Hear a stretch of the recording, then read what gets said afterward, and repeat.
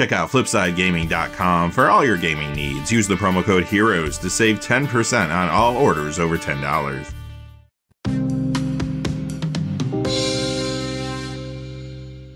Hey there, this is John from Heroes and Legends. It's another big day of Throne of Eldraine previews. We have a lot of cards to look at again today. If you're curious as to the sources of these cards, check out the description below. You can find out which content creator premiered each card.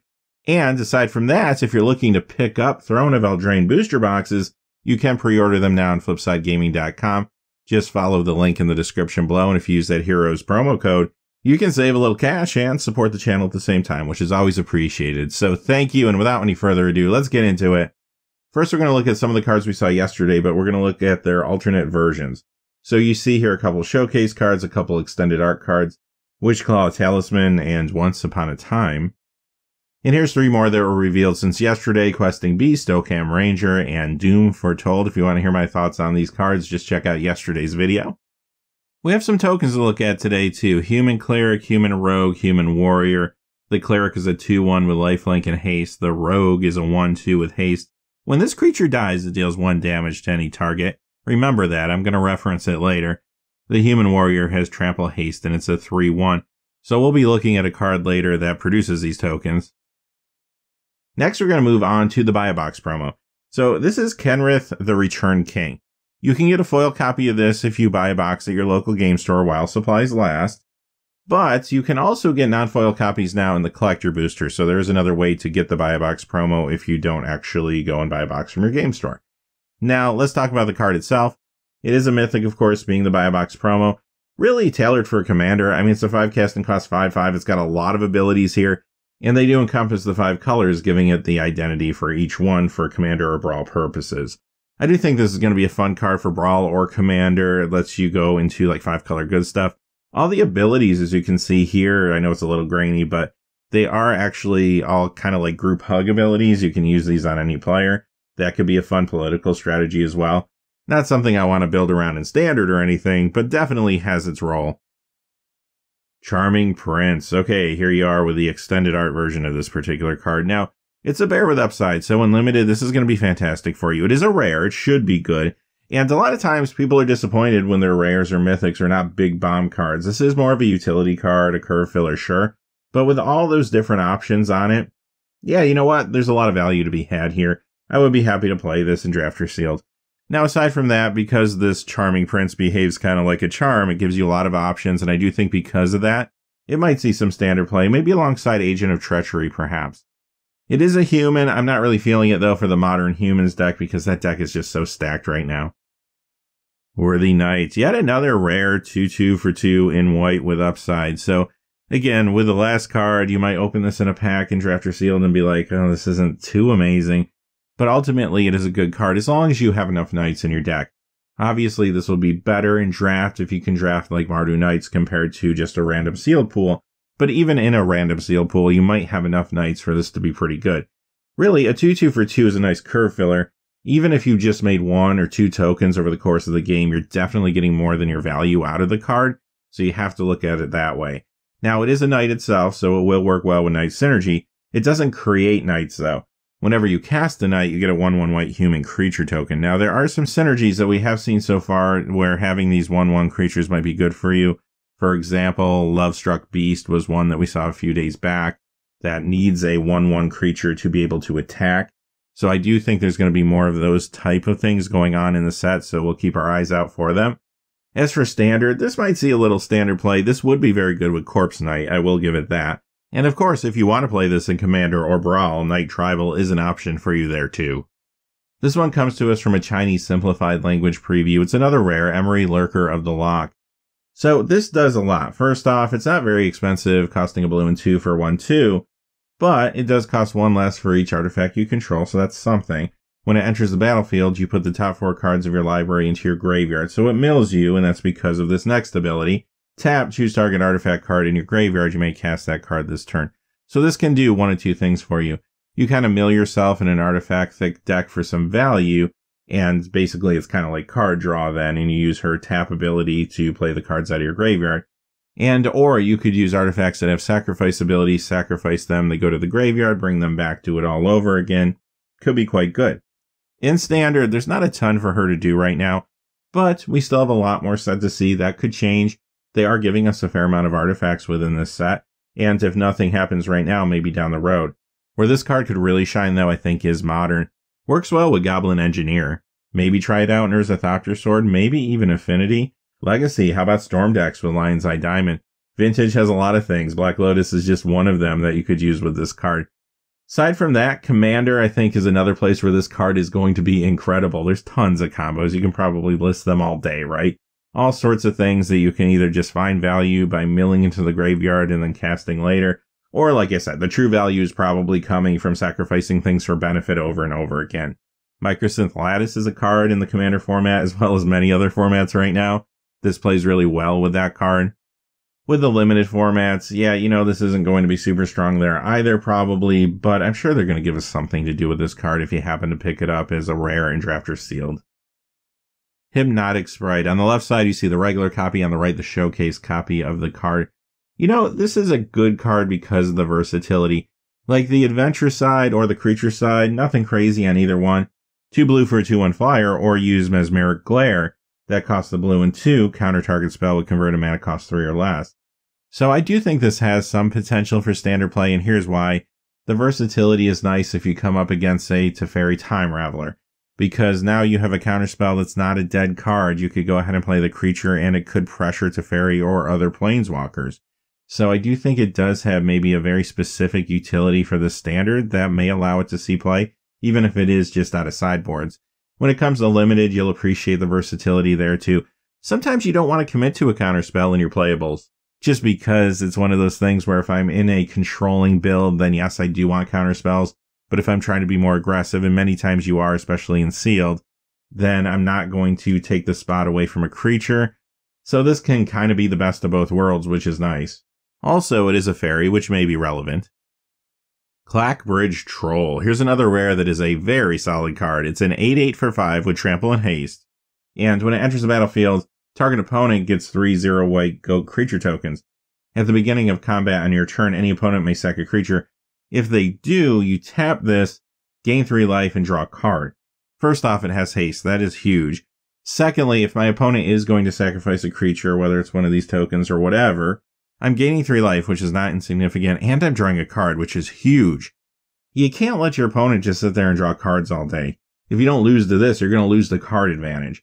So you're kind of in a no-win situation. Typically, I kind of mark points off a card if they give the opponent a decision like this, but this decision is so bad either way that I can't feel too bad about it. So yeah, this thing will see standard play, I have no doubt, probably in a few different types of builds. If you're lucky enough to open this in Draft or Sealed, you're going to be having a good day. Monocolor card doesn't ask too much of you. It's going to be fantastic. Claim the Firstborn. Okay, this is a cheap threaten effect. It just costs 1, with the drawback being you can only take a creature converted mana cost 3 or less. Now, with that being said, I think this is phenomenal. That cut in price down to 1 red, even if you can't take the big creature, still going to do a ton of work for you in Draft and Sealed. Aside from that, I think this could see some sideboard play in Standard, maybe even Modern, just because the cost is so affordable. Robber of the Rich. This one is a mythic, and it is pretty pushed. It's a 2/2 for 2 with so much upside that it just fills the text box. All right, so first off, without even reading it, it's got to be good, right? So I do think this will see standard play. The thing is, it's not asking a lot of you, just a red and 1. It has reach, it has haste. The haste is very important on this card, which we'll talk more about in a second. Now, whenever this attacks, if defending player has more cards in their hand than you do, which shouldn't be too hard to pull off if you're playing an aggressive build, then you get to exile the top card of their deck. During any turn, if you attacked with a rogue, which includes this one but could be other rogues, you may cast that card and spend mana as though it was mana of any color to do so. So the idea here is you're going to be able to attack in with this, hopefully like on turn 2, before your opponent really has a good blocker. And it doesn't even need to do damage, just attack. Then you exile the card off the top of the deck, and then later in the game, you're going to have a little more gas when you start running out of gas. This will be best if you can keep it alive and keep a path open, but if it just attacks and dies in combat, you still can find value. Other copies of this and other rogues could even add more value as well. This is definitely going to see standard play. I have no doubt Mono Red Aggro will need something like this definitely as we go into the new meta. They lost a lot of pieces, but here's at least one replacement for them. In Limited, it's a mythic. You won't see it a lot, but it is a very good early game card if you can get it down. You could perhaps tip the scales of the game at the very beginning. Searing Barrage, nice piece of instant speed removal for Drafter Sealed, costs a red and 4, deals 5 damage to target creature, but if you paid at least 3 red when you pay the casting cost, then this will also deal 3 damage to that creature's controller.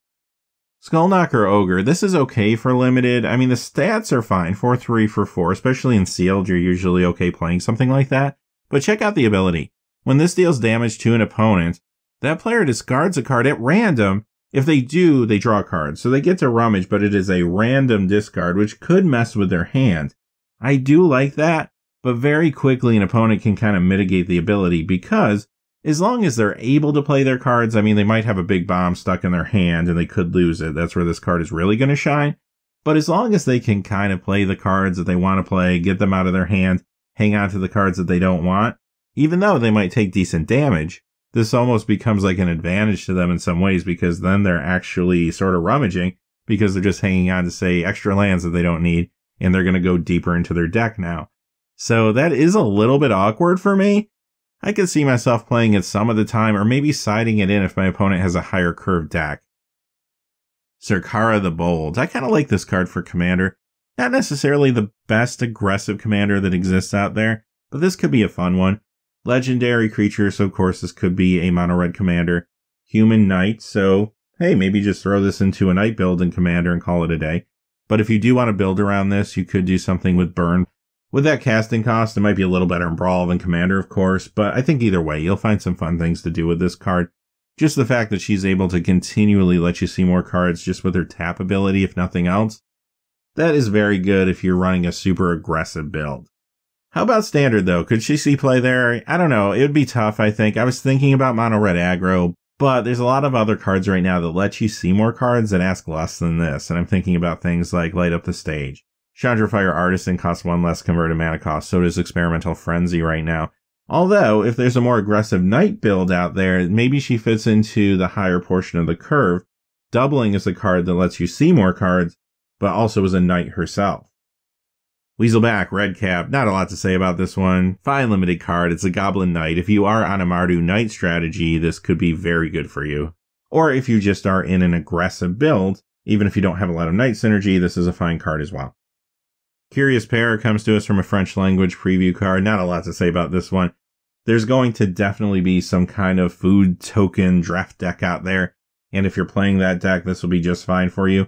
Cheap way to get a food token on the battlefield as early as turn 1 for just 1 green if you use that Treats to Share portion of the card. After that, you got a 1/3 creature, gums up the ground a little bit for 2. Feasting Troll King. They are really setting up for Theros Devotion in this set. But anyway, this is a great card regardless.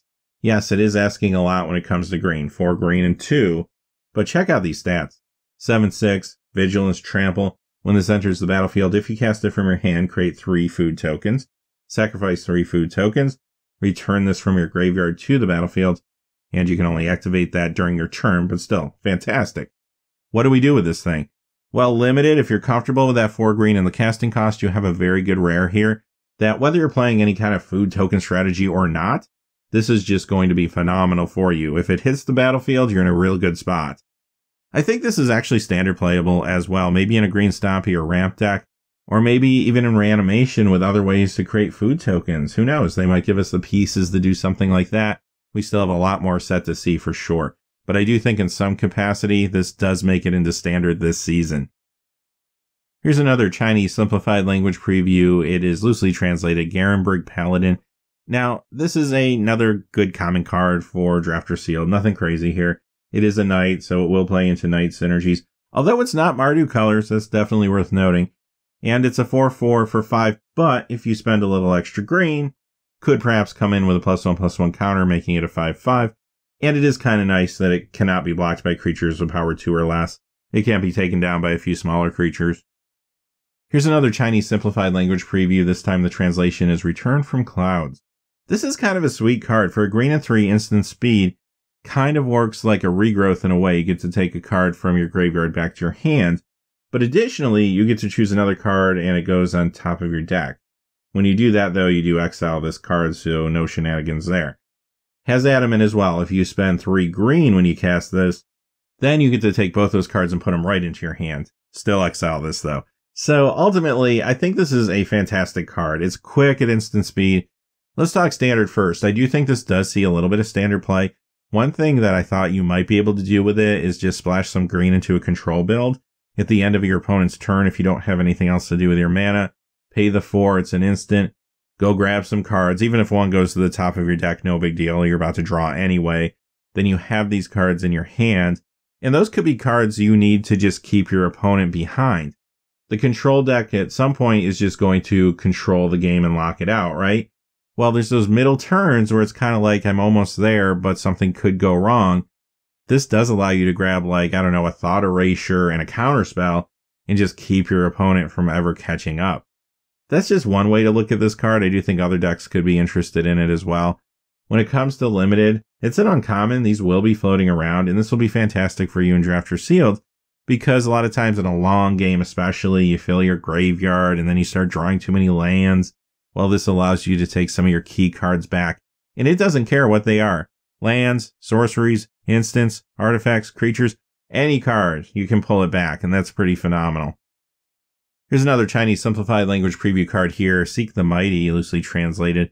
And before I go any further, I gotta point out the art here.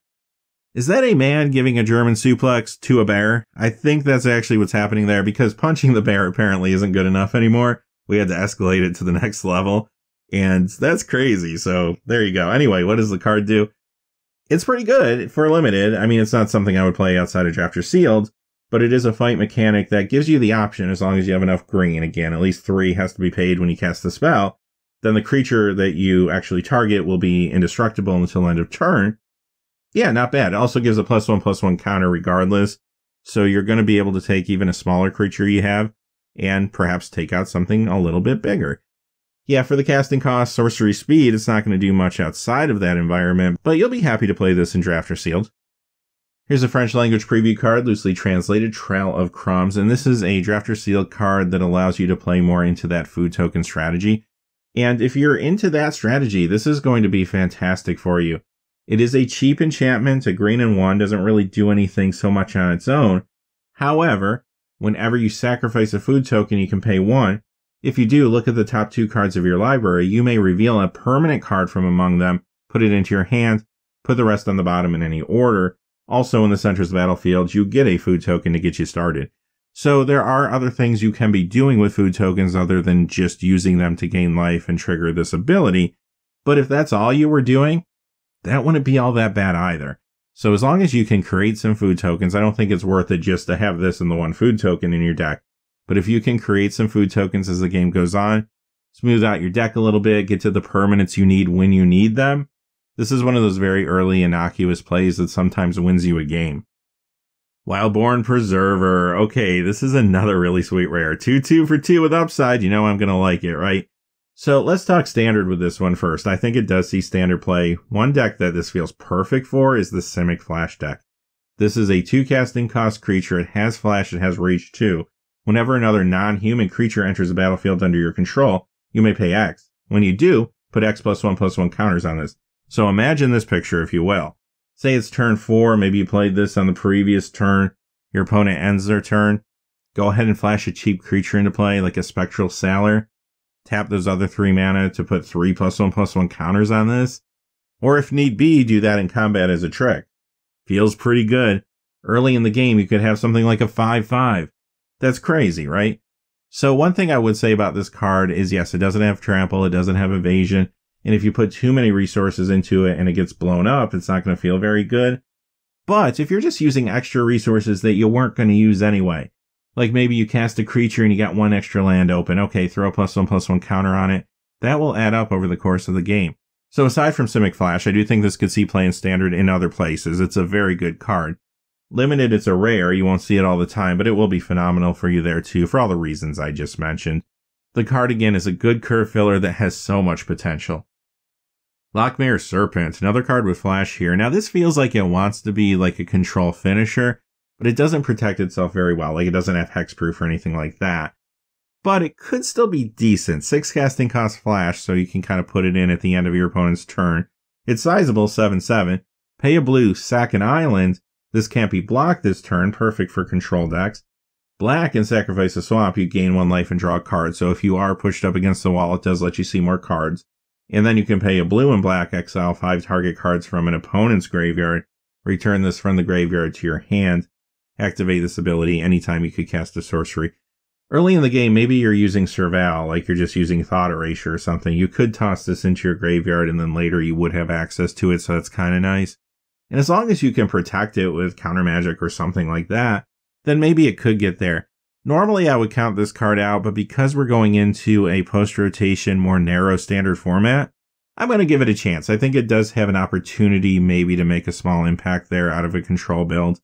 Remember, those abilities do work with shock lands, so that's good.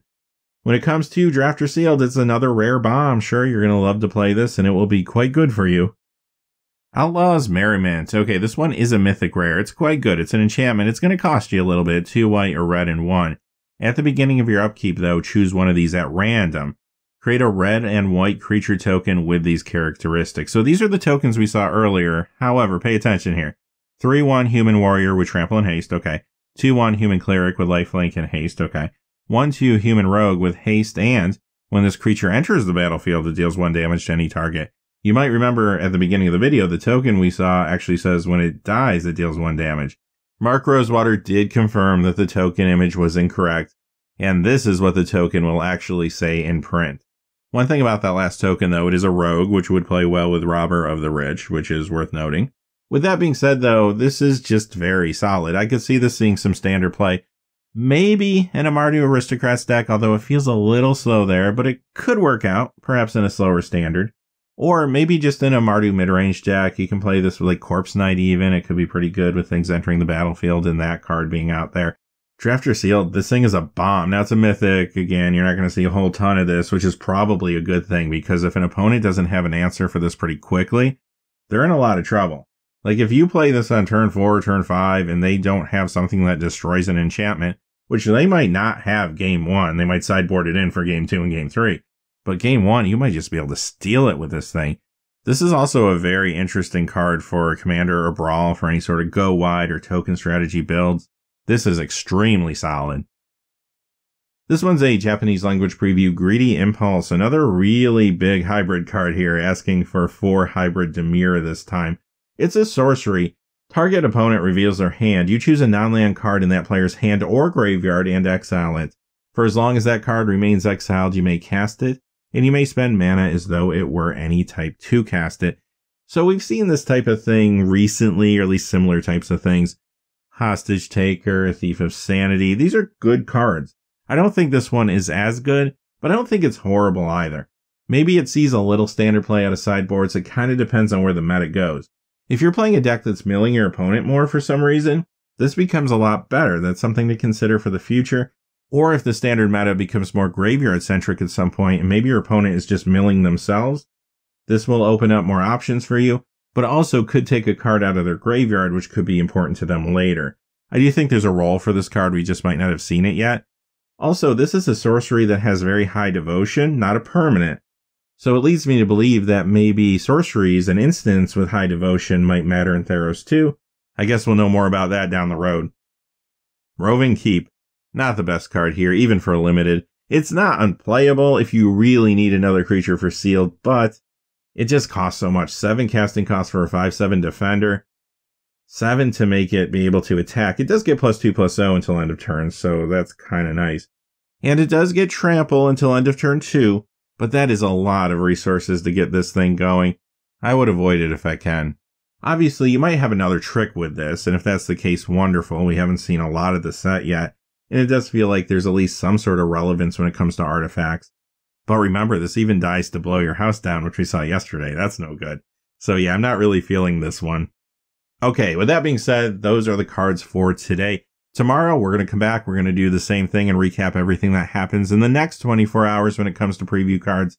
But until next time, hey, thanks for watching. Please remember to like and subscribe, and have a great day. Hey, thanks for watching. This video is made possible through the generous support of viewers like you on Patreon. Check out the description below for links to our Patreon page, as well as our Amazon affiliate store, where a small percentage of all sales will also help support the channel. Finally, if you haven't had a chance yet to subscribe, hit that subscribe button so you don't miss any of the new videos on Heroes and Legends. Talk to you again soon, and have a great day.